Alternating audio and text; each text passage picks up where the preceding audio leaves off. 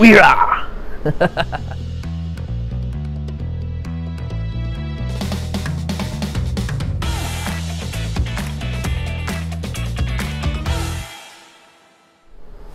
Hi guys. Welcome back to our channel. Assalamualaikum. Lupa. Assalamualaikum. Welcome back to our channel. Bertemu lagi dengan aku, Nabil. Macam biasa, Nabil Fikri. Kalau aku dah kat kursi ni, aku kat PC ni, kita nak sembang pasal movie. So hari ni aku nak ceritakan satu movie ni. Hari ni aku cerita cepat sikit sebab aku rasa panjang sikit ni. Cerita pasal satu movie yang tengah meletup dekat wayang sekarang ni. Aku dengar baru beberapa hari tayangan, dah 2.2 juta kutipan dia. Memang power. Yang diarahkan oleh Adrian Teh, bertajuk WIRA. Aku rasa kau pernah dengar cerita ni dah. Sebelum keluar tu dah macam-macam iklan keluar. Dia adalah macam adik kepada pasal lah. Siapa pernah tengok pasal, dia bagi impact pada industri perfilman Malaysia sangat-sangat. And the WIRA ni satu lagi loncatan lagi daripada Adrian Teh ni. Bagi aku sangat best, sangat padu, sangat memang top. Apa ni, okay, cerita WIRA ni mengisahkan tentang seorang lelaki ni, nama dia Hasan Munas. Dia macam balik ke kampung. Dia bekas komando. Dia dah nak berhenti komando, and then dia balik kampung lah. And then bila dia sampai kampung, dia cerita lah kampung dia ni tempat dia membesar apa semua kan. So dekat kampung ni dia sebenarnya dia terpaksa balik kampung. Sebenarnya dia lari pada kampung. Dia nak bawa diri dia sebelum ni sebab dia ada masalah kat kampung.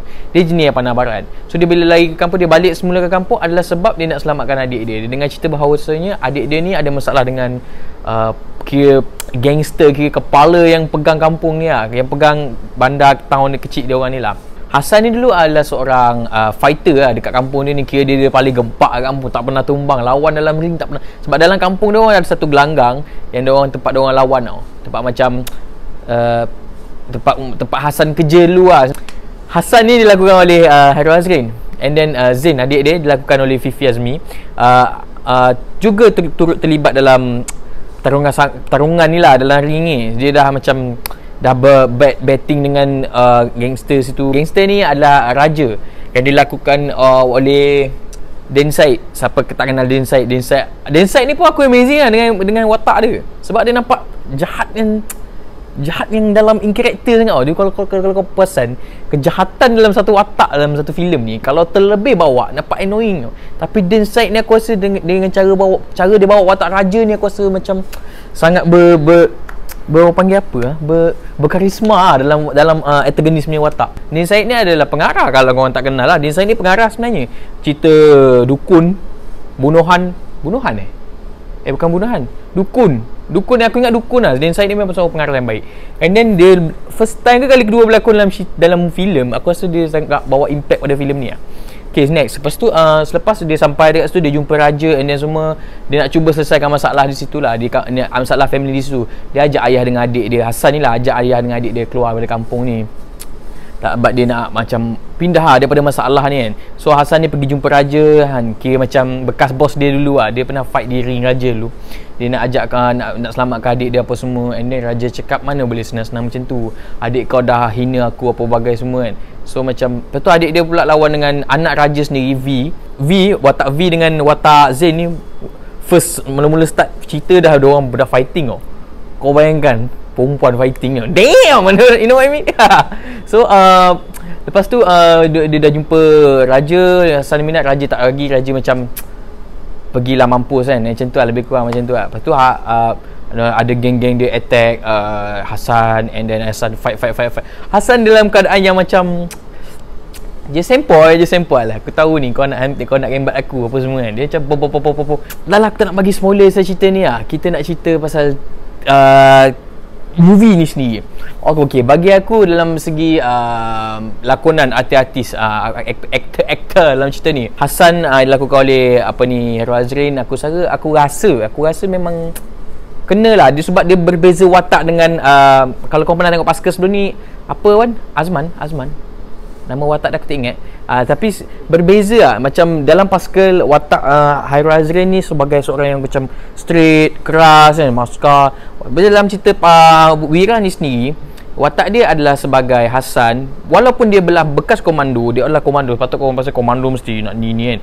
Tapi dia ada macam sikit macam dia ada funny sikit. Dia nak buat kelakar sikit. Dia tak ada macam straight borak. Dia ada kelakar dia sikit kan. Fifi Azmi, Zain, aku rasa dia ni bagus aku rasa. Aku tengok fighting scene dia nampak real lah. Aku tak tahu lah koreografi cerita ni, siapa yang buat action ni, cerita ni punya koreografi, aku rasa respect gila. Ini adalah salah satu, kau cerita dengan korang, salah satu peningkatan dalam aksi-aksi Malaysia kita punya perfilman lah. Daripada pasal Adrian Teh aku tahu lah, dia bagus lah dia ni. Apa ke nama, lepas tu aku rasa dari segi lakonan, penyampaian hati ke hati ni agak kurang sikit pada Fifi Azmi, tapi dia punya fighting memang gempak. Aku suka tengok Fifi Azmi. Okay, next is Datuk Hilal Azman memegang watak sebagai Munas, ayah kepada Hasan dengan si Zain ni lah. Azman ni dia, aku rasa diorang ni macam family daripada Kelantan kot, sebab dia bahasakan mak dia Mek, and then dia panggil ayah dia Ayoh. Lepas tu dia macam ada sikit buat tota kata yang macam nak ke Kelantan sikit kan. Aku rasa diorang ni satu family Kelantan, sebab tu diorang macam nak ajak nak pindah ke Macang tau. Watak Hilal Azman ni sebagai Munas ni, aku rasa satu impact yang bukan nice lah pada filem ni, sebab dia macam tanpa dia kan takkan ada perjalanan cerita ni lah. Macam dia ni ada antara penggerak cerita ni jugalah, walaupun dia tak ada yang macam, tapi ada juga fight scene dia tau. Kalau korang tengok nanti ada fight scene dia lawan dengan ramai orang, itu kira bagi aku, tapi dia kalah lah biasa kan, orang tua kan. Tapi nice lah, bagi aku nice lah. Dan Syed, yes, this is the best character in WIRA lah aku rasa, bagi aku sendiri lah, pendapat aku sendiri. Sebab Dan Syed, cara dia bawa watak raja ni sebagai seorang penjahat antagonis, dia macam nampak cool gila tau. Nampak macam nice gila lah. Kau duduk kat kursi and then Hasan Munas, you're back, dia macam speaking English tau. Dan Syed ni banyak speaking, and then aku rasa dia punya speaking English dia dengan bahasa Melayu, campuran dia tu tak nampak awkward. Setengah kita orang Malaysia ni kalau nak berlakon campur bunyi macam kayu tau. Tapi aku tak tahu, bila dengan watak antagonis digabungkan dengan bahasa yang dilakonkan dengan bahasa yang dua macam tu, aku rasa nampak macam lagi jahat tau karakter tu. Tak tahu kenapa pasal. Dia tak ada, dia macam dia side raja ni tak ada fight scene pun. Dia just pakai pistol lah biasa, kepala gangster kan. Cuma dia ada orang kanan dia lah, bos, kira bodyguard kanan dia, yang dilakukan oleh Yayan Rohain. Aku rasa tahu korang kenal kat Yayan Rohain ni. Yayan Rohain ni adalah pelakon, aku levelkan pelakon Hollywood lah. Cerita-cerita top semua dia pelakon. John Wick 3, Star Wars, macam-macam cerita-cerita top kat US tu semua dia. Sebab dia dikenali sebagai martial art punya artis lah. And then dia dah berlakon dengan cerita-cerita dengan pelakon-pelakon yang top-top kat Hollywood. And then pertarungan dia dengan Hasan Lasin, pertarungan Yayan dengan dalam cerita ni dia pegang watak sebagai aku tak ingat apa nama dia. Pertarungan Yayan dengan Hasan, Yayan dengan Hairul Azrin last kali, memang pertarungan yang bagi aku epic lah dalam segi dalam cerita ni. Dia punya scene macam Yayan tu cuma macam cabar Hairul kan. Ni duduk bagi pisau tu. Cara dia orang main pisau, apa fighting scene, memang aku rasa memang satu peningkatan dalam cerita aksi Malaysia ni. Henley Hill ni memegang watak sebagai Bun, Inspektor Bun. Dia kira kawan kepada Hasan ni lah, Munas ni. Inspektor Bun ni kira dia polis, dia nak cuba tangkap raja dekat kampung dia, tapi tak dapat sebab raja terlampau berkuasa kan. You know, when you have money you can do anything. Aku suka start raja sebut benda-benda English. Okay, lepas tu kita ada Ismi Milanda memegang watak sebagai V, rival lah kepada Fifi Azmi ni dalam cerita ni. Okay, dia orang macam tak puas hati kan, perempuan sama perempuan. Kau tahu lah, perempuan sama perempuan ni kau dah bergaduh panjang lebar cerita dia.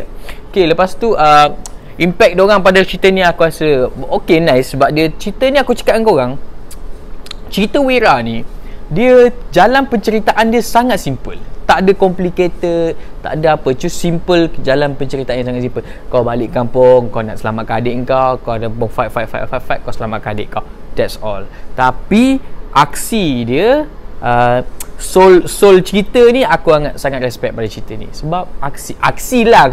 Cerita ni pun dah cerita aksi. Memang impact gila babi lah cakap dengan orang kan. Cerita aksi paling top lah dekat Malaysia lah bagi aku. Macam kalau kau bandingkan dengan Pascal and Police Evo apa semua, diorang ada scope sebab diorang adalah polis tau.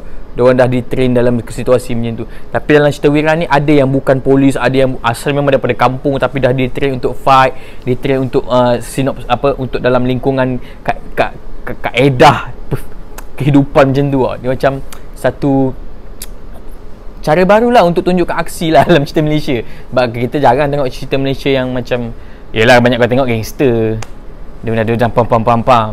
Tak ada macam nampak protokol punya fighting scene lah. Next aku nak sembang tentang cinematic orang panggil kan. Kamera apa semua tu. Cinematic dia. Cerita ni Adrian Teh lagi sekali mengejutkan daripada segi pasal lagi.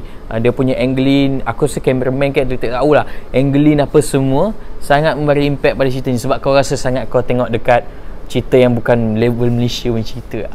Daripada drone dia punya scene drone aku sangat biasa, tak ada apa yang special. Aku suka satu scene dekat dalam bas tau. Ada fighting scene dalam bas. Aku tak tahu lah. Aku dah buat kaji tentang cerita ni. Diorang cakap yang dalam bas punya scene tu adalah CGI. Tapi aku tengok tak nampak CGI langsung. Aku rasa macam diorang ambil kamera, keluar bas, pusing bas, masuk balik kamera, and then keluar balik, masuk balik, pecah dengan, aku tak tahu lah kamera tu aku. Tapi diorang cakap CGI. Aku rasa macam nampak gila-gila lah. Aku cakap tak nampak lah macam bas tu tengah dalam keadaan CGI. Diorang ada satu scene fight dalam kereta, dalam bas tu adalah kat penjahat dalam 5-6 orang 7 orang macam tu, and then dua orang adik-beradik tu, Hasan dengan Zain fight. Dia ada macam kamera shoot dari sini, keluar bas, masuk balik dalam bas, ikut pintu belakang pula, shoot sini. Memang nice lah. Itu macam kau rasa satu, kalau kau tengok dalam cerita Hollywood punya cerita aksi memang banyak shot macam tu. And then aku rasa ni impact yang bagus. Ni memang bagi satu pengajaran yang akan datang untuk filem-filem Malaysia kita. Untuk cerita WIRA ni, mantul aku boleh bagi cerita ni, aku boleh bagi ini sangat. Jalan penceritaan dia simple, tapi aksi dalam cerita ni sangat padu. So aku boleh bagi dalam, untuk aksi aku bagi 9/10 lah. Untuk aksi dalam cerita ni memang aku bagi 9/10 mantul. Untuk cerita WIRA ni, arahan Adrian Teh ni memang sangat best, memang sangat layan. Korang kena pergi tengok, korang kena beli tiket cepat-cepat, pergi tengok cepat-cepat. Sebelum masih ada lagi kat wayang. Kalau bukan kita nak support industri perfilman kita, siapa lagi? Itu saja kot daripada aku tak nak cerita lebih. Korang pandai-pandai cari sendiri. Untuk Asallak channel yang macam biasa, jangan lupa subscribe, jangan lupa like, jangan lupa share video-video kita orang semua. Mantap untuk korang kan. Aku tengok korang harap happy lah. Aku tengok korang tengok aku harap happy lah. And then tu je lah untuk daripada aku. Assalamualaikum, adios.